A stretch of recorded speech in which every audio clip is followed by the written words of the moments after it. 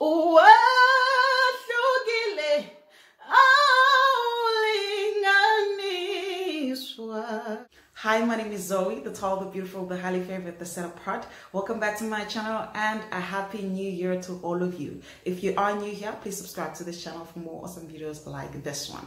I'm a financial coach, and in this video, I am going to be talking about how to save and pay off your debts at the same time. Now, this is one of the biggest debates that people usually have when it comes to finances, about whether to save while you have debts. But sometimes you just have to do it both. Right? And there's nothing you can do about it. Like, you have to save up for something that is very important, and you obviously have to continue paying off your debts, because we do not miss payments and we do not pay our debts late, because that is going to affect your credit score and your credit report, right?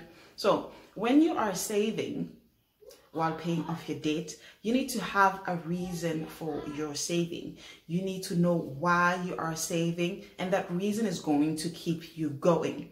I liken saving to exercising. You start off with that zeal and you're like, yes, I'm going to do this, right? And then once you start exercising, then you begin to feel the pains in your body and you're like, oh my word, what was I thinking? And it is at that point where you decide whether you're going to continue or you are going to give up. Now, if you have a reason that is going to keep you going and you're not going to give up. It's the same thing with saving. When you are saving, you come with that zeal and you're like, yes, this is my year. I'm going to save up for this thing and whatnot and whatnot. And then once you have money in your account, things start coming and you just suddenly have to use money for something. But then it is at that point that your reason is going to keep you going, that, you know what, I'm going to continue saving and I'm not going to borrow from my savings account. So once you have a reason for your saving and you are sure and have decided that you're going to have to do both saving and paying off your debts at the same time, you are going to need a plan. And the plan is budgeting.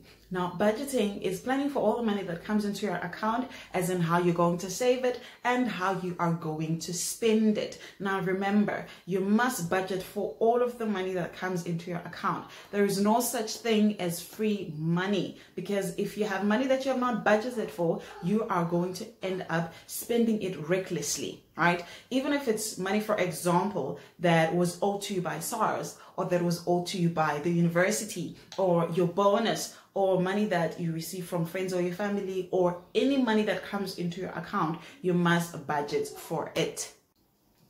I started budgeting in 2017 when I started working, and I realized that I was making the mistake of not budgeting for entertainment and an emergency fund. And I think that's where a lot of us make mistake when it comes to budgeting. Those two things are very important to budget for, because we like to entertain ourselves. We like eating out, we like going out to the movies, we like traveling and all of those things, right? And there's nothing wrong with that, but we just need to budget for it, because that is money that we do use, right? And then an emergency fund for unexpected expenses, because they do come, and they come unexpectedly, right? So you need to budget for those things as well.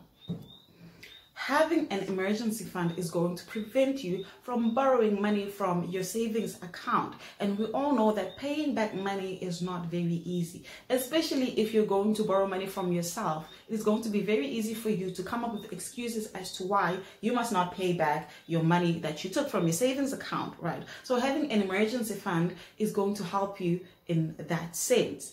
It doesn't have to be big. You don't need an emergency fund of 3 times your salary or anything like that. Just enough to help you when things come unexpectedly. We recently were without electricity for 6 days. 6 days without electricity. And on the first day we thought, no, it's just load shedding. The electricity is going to come back by the end of the day. And that day went by, and the next day came by, still no electricity. We had to continue eating, and all of that was money spent unexpectedly.